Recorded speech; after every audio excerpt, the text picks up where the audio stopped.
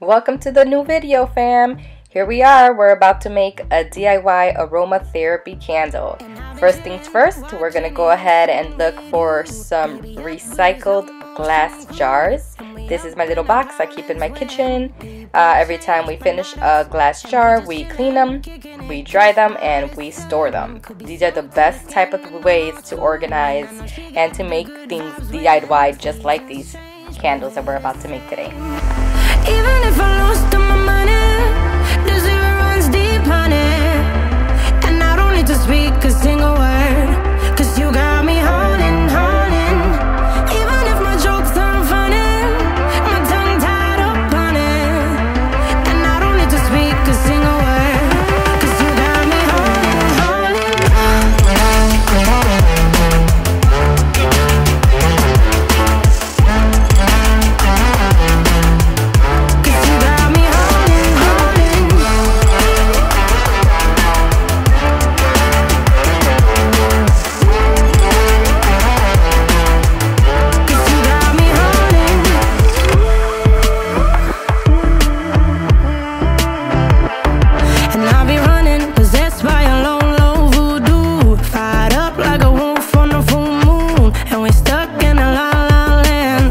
Will turn without us, and I'll be killing time like I might be a cartoon. Take it in real life like haiku. I know we got the good vibes when pieces fall right into place.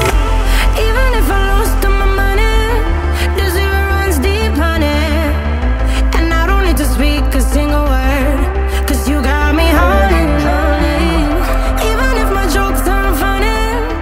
This label was a little difficult to come off just with soapy water and warm water, and so I went ahead and mixed my baking soda and some olive oil. You can use whatever oil you have at hand. I wanted to keep this video very cost efficient and use the things that you have at your house, very accessible things.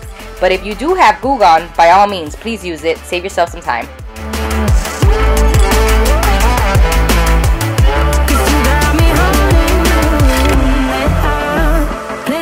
Like a bass guitar, simmer down and mess me up, tripping like I'm Jimmy at Woodstock.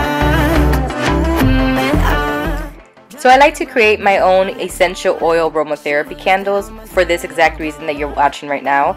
These are very natural waxes. This is beeswax, which actually purifies the air, and it solidifies any type of wax that you will use. Like, it's going to solidify this coconut oil that I'm going to use. And it makes your candle burn longer.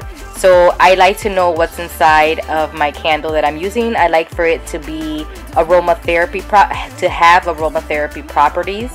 And the essential oils that I chose were for certain aromatherapy properties, such as the first ones that I made are going to be lavender, and the other one it's to kind of make sure that the buggies go away.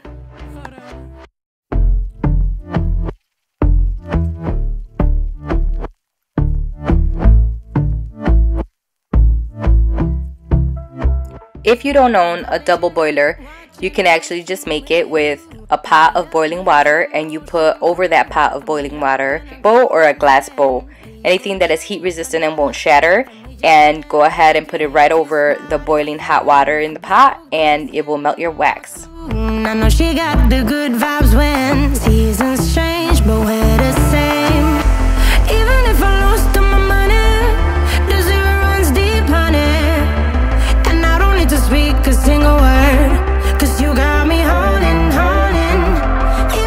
Now you can use any type of stick to hold the wick up and center it in any jar. I just happen to have this Five Guys camping fire kit, and so I used what I had at hand. You can also purchase a bag of wooden doles, they're kind of sticks. At Dollar Tree, you can purchase the 100% cotton thread at Dollar Tree that will be your wick, which I'm using in this video.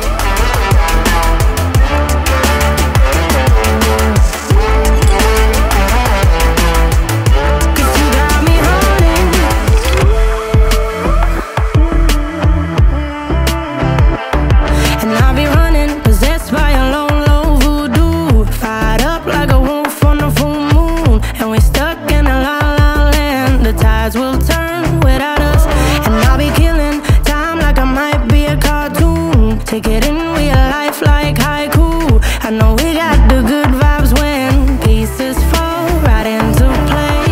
As far as the wax goes, you want to let it completely melt, and before you start pouring it into a glass jar or any of the essential oil in it, you do want it to be melted at 170 to 180 degrees prior to actually using it to create your candle, in case you don't want to shatter it to be too hot or shatter the glass jar you'll be using. You want to make sure that your wax is about 70 to 80 Celsius degrees, because you want to make sure that when you're putting in the essential oil, it doesn't just evaporate or burn off. Essential oils are very sensitive to heat, well, some of them that I know of, and so you want to make sure that the temperature is just right to be able to pour in the essential oils. What you see me doing right now is I had these dried lavender flowers from Etsy. I'm slowly putting these lavender flowers in here just to give it an extra oomph of how it looks, and also the scents to make sure that it's stronger. Now I'm going to go ahead and put the lavender essential oil. The amount of drops is always going to depend on the size of the jar that you're working with, but I went ahead and put about 20 to 25 drops of essential oil because I do want the smell to be there, but you guys can always go down or higher, but I wouldn't exceed about 30 to 35, because at that point, after you exceed 40, I believe that you're already wasting your essential oils. And again, remember that essential oils could be very expensive. Also, you want to make sure that you mix your essential oil very well in your wax, because you want to disperse the essential oil within your wax. If you don't and it bottles up to the top, then when you light it, you can catch flame, guys. So I'm just putting it out there is make sure that you mix it very well. Watching the ocean with you, baby, up with a slow motion crew, and we up in our clouds when people change, but not us. And we just chillin', kicking it, kissed by the sun. Could be soaked to the skin in the monsoon. I know she got the good vibes when seasons change, but we're the same. Even if I lost all my money, the zero runs deep, honey. And I don't need to speak a single word, 'cause you got me holding. Here I'm getting ready to go ahead and put my doTERRA Shield essential oil drops in. Some oils are going to be thicker than others, so as you can see, I was struggling to get all the oil out of this bottle. But I put about, I would say, 20 to 25 drops in this candle as well. And I am planning to make a bunch of these because I want to be outside chilling, but I quite am not a fan of insects. At least outside, I know that's their home, so I don't want to kill them. But if they come inside my house, it is free for all. We're going to have a showdown.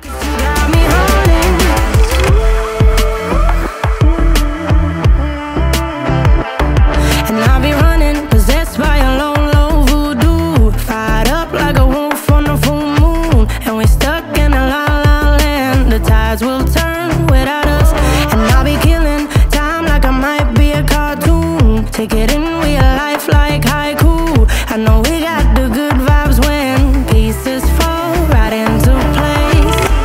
Even if I lost all my money, the zero runs deep, honey. And I don't need to speak a single word, 'cause you got me holding. Even if my jokes aren't funny, my tongue tied up on it.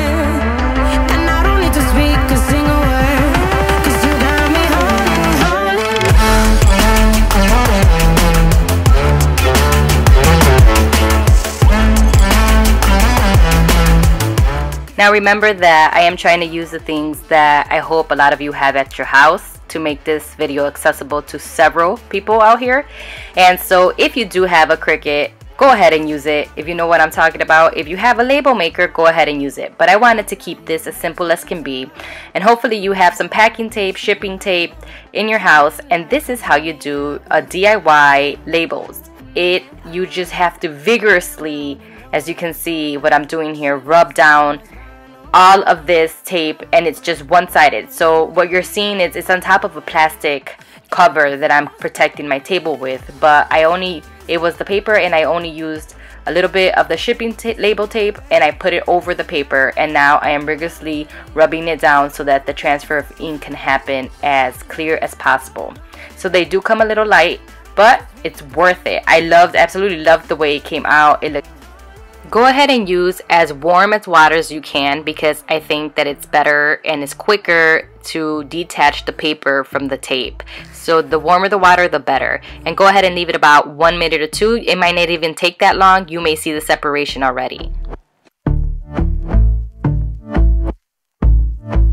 I don't know if you noticed by now, but I made my labels for these candles bilingual. It is totally me, even though I'm not maybe dual language. You would consider, my SLPs would consider me that. I'm more of like Spanglish, but hey, that's just me. And so I went ahead and labeled the one for the outside malditos bichos, which means freaking bugs. In the bottom of these labels, if you kind of zoom in on it, you can see that I translated it into English right on top before I list the ingredients that were there to make this label. So what you'll see right now is the separation. This is exactly what you want. So I used different methods, as you saw. I used the back of scissors. I used Mariano's gift card, just a card in general. I just wanted to see the variety and the difference of how dark these labels were going to come out, so that I know which one worked best. In my theory and in my opinion, I think that the back of your scissors works best, and it made the darkest labels. So here you'll see me putting the label on my lavender candle. I love the smell of this. I love how it came out. I prefer it to be white, but I am going to go ahead and invest in white beeswax pellets instead of the yellow ones. They come in yellow and in white. So I prefer the white aesthetic to it, but that's just my preference. You can use either one. They're both still natural. You'll see me going ahead and putting this label as tight as can be, smoothing it out, getting all the air bubbles out. You can see the faint color to the label. Again, you're using what you have. This is the quickest and easiest way to do a DIY kind of vinyl label, and I absolutely love the way it came out. I would have preferred it to be a little darker, but love it. And I love that it's bilingual, totally me. This means calmate, which is calm down, and that's the lavenders, calm your butt down. And so malditos bichos is freaking bugs, and the calmate un poco, which is the little one, is calm down a little bit. Leave me any comments if you have questions, or for whatever other type of DIYs you want to see me do. Just leave me a comment so that I know which way to go. Bye. And I've been chilling, watching the ocean with you, baby, up with a slow